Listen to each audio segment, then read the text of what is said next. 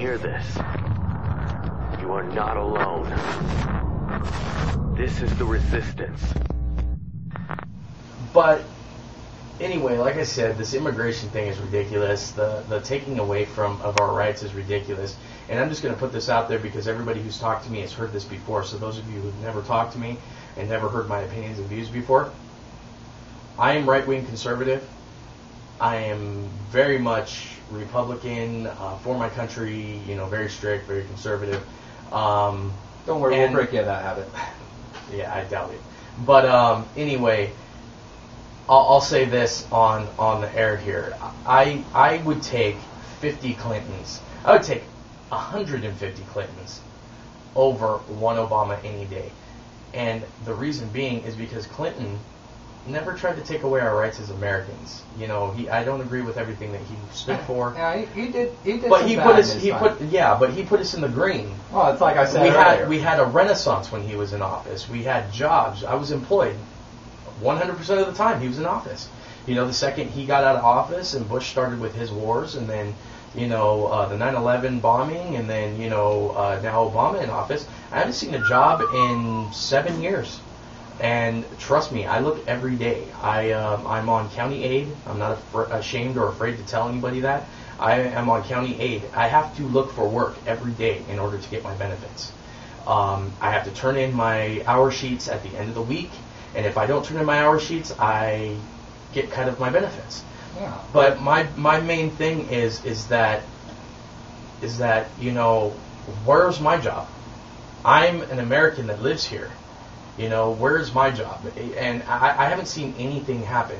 And like I said, Clinton put us back in the green. When he was in office, I was working the entire time he was in office. Things have gotten bad, and that's because progressively worse. It's snowballed. It's just getting worse and worse. It's just shit swirling in the fucking toilet. And you gotta suspect that it was obviously planned. I mean, you can't fuck up this bad by accident. I'm sorry, but you can't.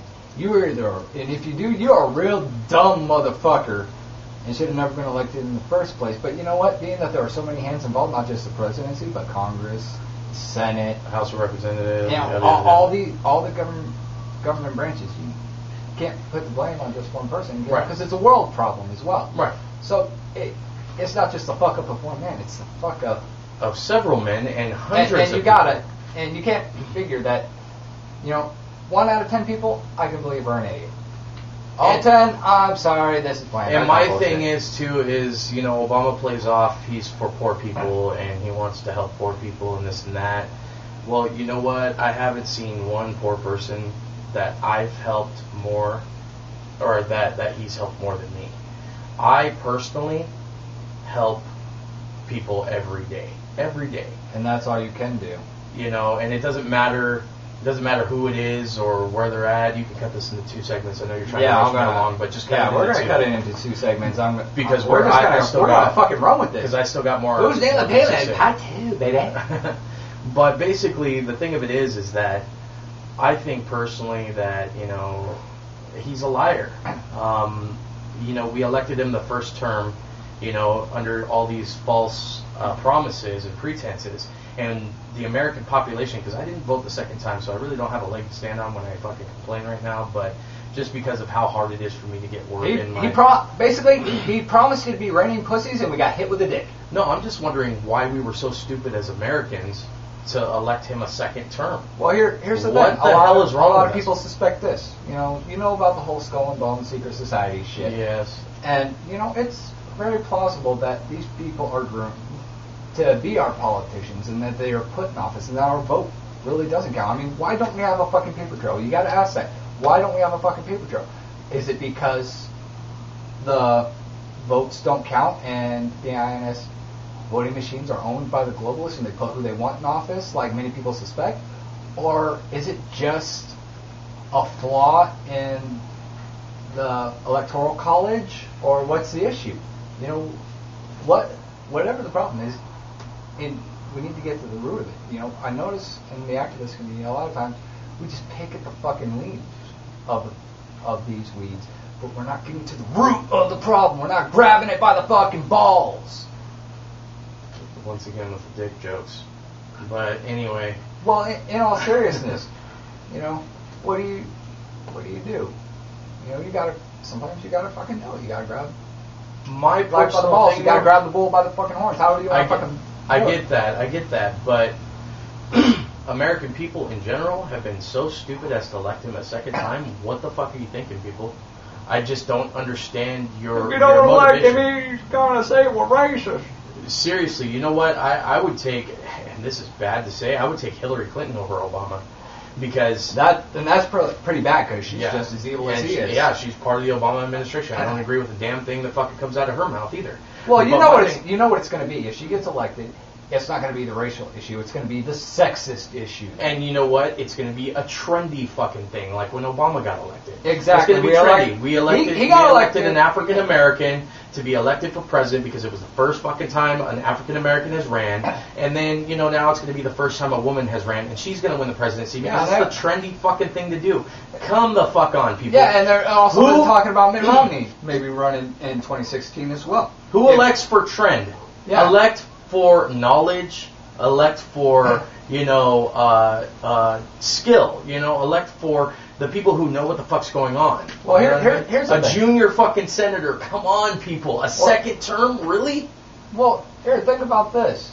You know, a lot of people look at the voting system. Oh, you're voting for the lesser of two evils, the giant douche or the turd sandwich, as the South Park episode reference. It doesn't matter, though. It doesn't matter. The way I see it, if the majority doesn't like either candidate, which there should be more than one candidate because there's more than just the Republican and Democratic Party. I mean, when I moved up here, I had to fucking do my voter registration. There was more than just Republican and Democrat. I say fuck it. Let's all vote for Roseanne Barr. Fuck it.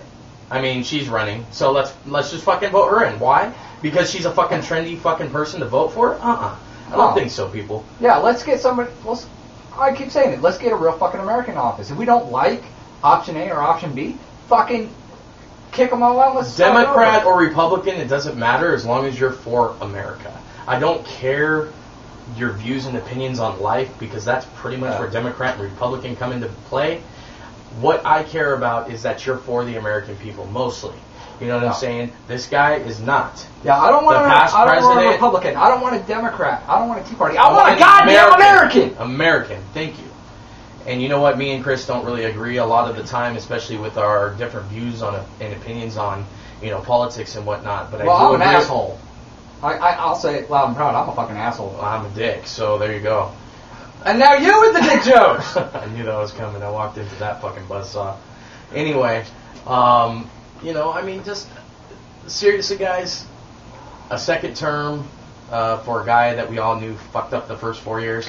We voted him a second time. Now he's fucked up the next 4 years.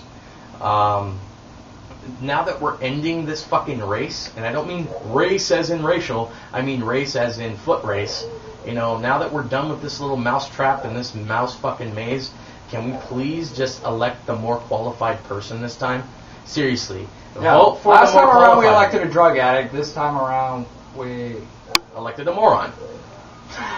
Hey, he wasn't religious. That was Mitt Romney. Whatever. Hey, and I can say I'm a moron. I'm a moron. I'm a Mormon, damn it, so I can call it. I can say it. You know, anybody who knows me, especially in the church, I am the most off-the-wall, twisted Mormon you will ever meet. I do not fit the, quote, criteria. I'm a Mormon. I hold priesthood.